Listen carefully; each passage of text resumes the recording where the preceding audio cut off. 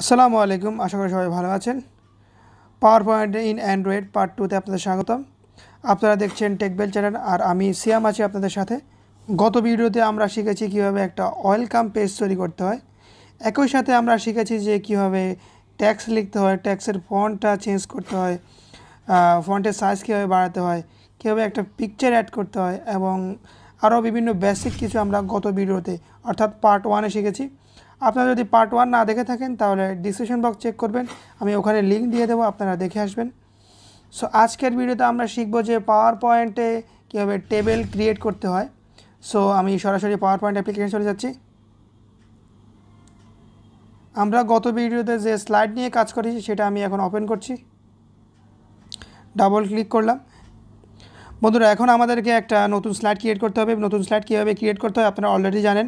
এখানে একটা plus icon দেখতে পাচ্ছেন, প্লাস আইকনে ক্লিক করলে একটা নতুন স্লাইড ক্রিয়েট হয়ে যাবে। আপনারা এখানে একটা অপশান দেখতে পাচ্ছেন, যখন আমরা এই অপশানে ক্লিক করি তখন দেখতে পাচ্ছেন যে এখানে লেখা হচ্ছে ইনসার্ট এ টেবিল।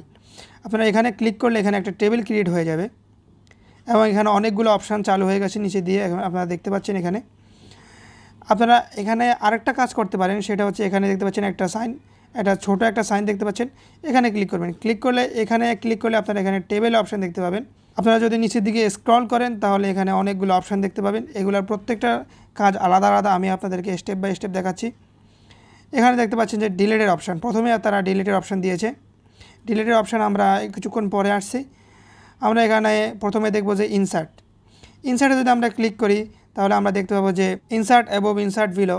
এর মানে হচ্ছে আপনি যদি একটা র বাড়াতে চান তাহলে আপনারা ইনসার্ট বিলো এখানে দেখতে পাচ্ছেন নীল যে পোর্শনটুকু আছে, অর্থাৎ আপনি যে টেবিলটি ক্রিয়েট করেছেন সেটার নিচের দিকে একটি র বাড়বে। আমি যদি এখানে ক্লিক করে দেখতে পাচ্ছেন যে নিচের দিকে একটা র বেড়ে গেছে। আমি যদি ইনসার্ট অ্যাবভে ক্লিক করি তাহলে উপর দিকে একটা র বেড়ে যাবে। আর আপনি যদি ইনসার্ট লেফট, অর্থাৎ আপনার একটা কলাম বেড়ে যাবে, লেফট বাম দিকে একটা কলাম বেড়ে যাবে। আর যদি আপনি ইনসার্ট রাইট দেন তাহলে ডান দিকে একটা কলাম বেড়ে যাবে। আমি দিচ্ছি, দেখতে পাচ্ছেন এখানে কলাম বেড়ে গেছে, ডবল হয়ে গেছে, কারণ আমাদের এটা পুরোটা সিলেক্ট করা ছিল। আমাদের যদি একটা সিলেক্ট করা থাকতো তাহলে একটাই বাড়তো। আপনাদেরকে আমি দেখাচ্ছি। ধরুন আমি একটা সিলেক্ট করলাম এবং আমি ইনসার্ট রাইট দিলাম, দেখতে পাচ্ছেন মাত্র একটা ক্রিয়েট হয়েছে। যখন আপনার তিনটা সিলেক্ট করা থাকবে, দুটাই সিলেক্ট করা থাকবে, অর্থাৎ যতগুলো সিলেক্ট করা থাকবে ততগুলো বাড়বে। আমাদের ইনসার্টের কাজ আপাতত শেষ। আপনারা একটা কিছু খেয়াল রাখবেন, যখন এটা ডিসিলেক্ট হয়ে যাবে তখন আপনাদের ওই অপশানগুলো সব চলে যাবে। আবার যদি সিলেক্ট করেন তাহলে ওই অপশানগুলো আবার চলে আসবে। এখানে দেখতে পাচ্ছেন যে স্টাইল অপশানে ক্লিক করলে আপনারা যে এখানে একটু গাঢ় আকৃতির যে রঙটা দেখতে পাচ্ছেন ওটাকে আপনারা ওটার স্টাইলটা চেঞ্জ করে দেবে। এখানে আমি যদি ক্লিক করি, এখানে ক্লিক করার পর আপনারা দেখতে পাচ্ছেন যে একটা কলামের রং পরিবর্তন হয়ে গেছে। এখানে দেখতে পাচ্ছেন ফার্স্ট কলামের রংটা উপরে শাড়ির মতো রং হয়ে যাবে। আপনারা এখানে দেখতে পাচ্ছেন ব্যান্ডেড রস। আপনি যদি এই অপশানে ক্লিক করেন তাহলে আপনার যে আমরা অপেক্ষাকৃত যে গাঢ় হালকা রং দেখতে পাচ্ছি এগুলো কিন্তু চলে যাবে। আপনারা দেখতে পাচ্ছেন যে চলে গেছে। এভাবে আপনারা এখানে বিভিন্ন স্টাইলের কাজ করতে পারেন। ব্যান্ডেড কলাম, অর্থাৎ এখানে আপনারা নীল পোর্শনটুকু যেগুলো দেখতে পাচ্ছেন যদি এখানে ক্লিক করেন তাহলে ওই পোর্শনটুকু গাঢ় রং হয়ে যাবে আর বাকিগুলো হালকা রং থাকবে। আশা করি আপনারা বুঝতে পেরেছেন। আর এখানে দেখতে পাচ্ছেন যে হেড্রো যদি আপনি ক্লিক করেন এখান থেকে ওই গাঢ় রংটা চলে যাবে, আর যদি আবার ক্লিক করেন তাহলে এখানে চলে আসবে। আশা করি আপনারা এই অপশানটা বুঝতে পেরেছেন। তারপর আমরা চলে যাব নিচের অপশানে টেবিল স্টাইল। এখানে গিয়ে আমরা টেবিলের কালার চেঞ্জ করতে পারি। এখানে দেখতে পাচ্ছেন টেবিলের কালারটা চেঞ্জ হয়ে যাচ্ছে। আপনারা ইচ্ছে অনুযায়ী টেবিলের কালার চেঞ্জ করতে পারেন। আমি মনে করি যে এটা আর দেখানোর কিছু না, আপনারা যদি প্র্যাকটিস করেন এখান থেকে আপনারা খুব সহজেই শিখতে পারেন। এটা আমি আর দেখাবো না। এরপরে আপনারা দেখতে পাচ্ছেন শেডিং। এই অপশানটার আমাদের বেশি কাজ নেই। এটা যদি আমরা ক্লিক করলে হবে, না করলে হবে, এটার কোনো কাজ নেই। এবং পরের অপশানটি দেখতে পাচ্ছেন যে টেক্সট। আমরা কিন্তু এখানে প্রত্যেকটা ঘরে আমরা লিখতে পারবো। আমরা যদি ডাবল ক্লিক করি তাহলে এখানে আমরা লিখতে পারবো। আমরা কর্নারে ক্লিক করলাম, কিবোর্ডের জন্য আপনারা কর্নারে ক্লিক করবেন যদি আপনারা কিবোর্ড খুঁজে না পান। আমি এখানে লিখতে পারি। এখন আমি আপনাদেরকে যে প্রথমে যে ডিলিটের অপশানটি দেখাইনি এটি আমি এখন দেখাবো। আপনারা যদি কোনো কলাম ডিলিট করতে চান, আপনারা যদি এখান থেকে ধরুন আপনাদেরকে প্রথমে এটা সিলেক্ট করতে হবে। আপনাদেরকে যে কোনো একটা কলাম অথবা সারি সিলেক্ট করতে হবে। এখানে দেখতে পাচ্ছেন ডিলিট কলাম। যদি আপনি কলাম, আমি এখন যেটা সিলেক্ট করেছি সেটা হচ্ছে কলাম, আমি এখানে ক্লিক করব, এটা ডিলিট হয়ে যাবে। আর আপনি যদি সারি একটা সারি ডিলিট করতে চান, আমি সিলেক্ট করবেন, সিলেক্ট করতে হবে প্রথমে, সিলেক্ট করা ছাড়া ডিলিট হবে না। সো আমি এখন এটা ডিলিট রস আমি ডিলিট করে দিলাম। সো ডিলিট হয়ে গেল। আর আপনি যদি সম্পূর্ণ টেবিলটা ডিলিট করে দিতে চান তাহলে এখানে ক্লিক করবেন, ক্লিক করে ডিলিট টেবিলে ক্লিক করবেন। আরেকটা গুরুত্বপূর্ণ বিষয় হচ্ছে রিডু এবং আনডু। ধরুন বাই চান্স আপনার ইম্পর্টেন্ট কোনো কিছু ডিলিট হয়ে গেছে, আপনি কী করবেন, এখানে একটা অপশান দেখতে পাচ্ছেন, এখানে ক্লিক করবেন, অর্থাৎ আনডু হয়ে যাবে। আপনার যদি এখানে ক্লিক করেন তাহলে আনডু হয়ে যাবে, এখানে ক্লিক করে রিডু হয়ে যাবে। আশা করি আপনারা এই অপশানটা বুঝতে পেরেছেন।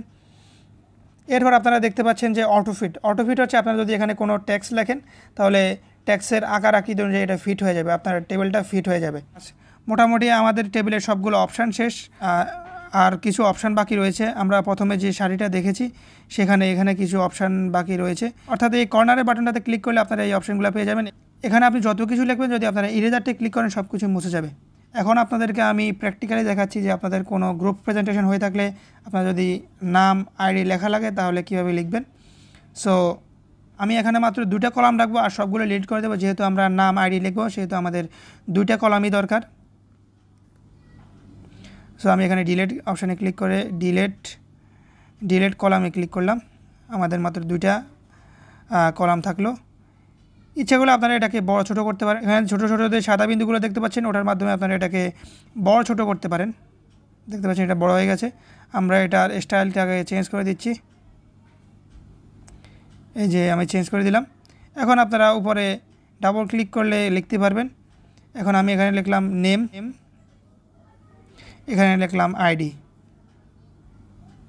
তারপর আপনারা আপনাদের নিজের নাম লিখবেন, আপনার বন্ধুদের নাম লিখবেন।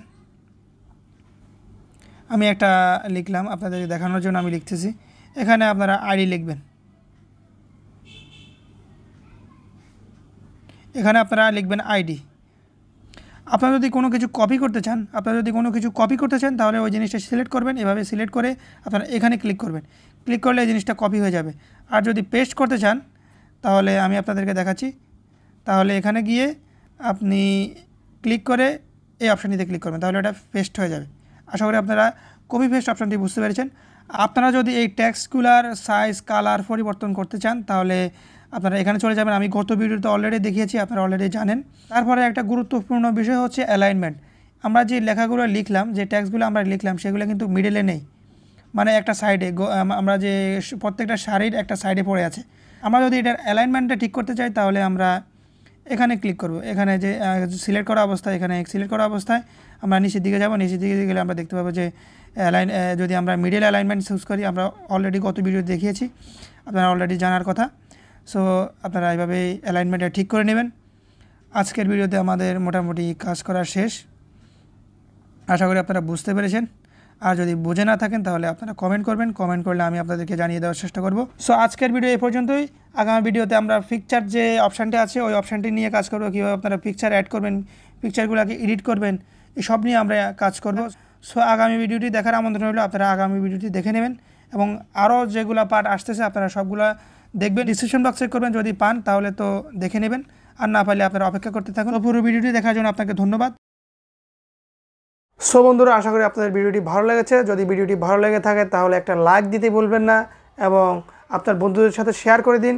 আর সর্বশেষ, আপনার যদি বেশি ভালো লাগে তাহলে অবশ্যই সাবস্ক্রাইব করুন আর পাশে থাকা বেল আইকনে ক্লিক করে দিন। আর নতুন নতুন ভিডিও পাওয়ার জন্য এই কথা আমি বারবার বলেছি। সো আপনি যদি সাবস্ক্রাইব না করেন, সাবস্ক্রাইব করে দিন। একটা সাবস্ক্রাইবার করতে কোনো টাকা লাগে না।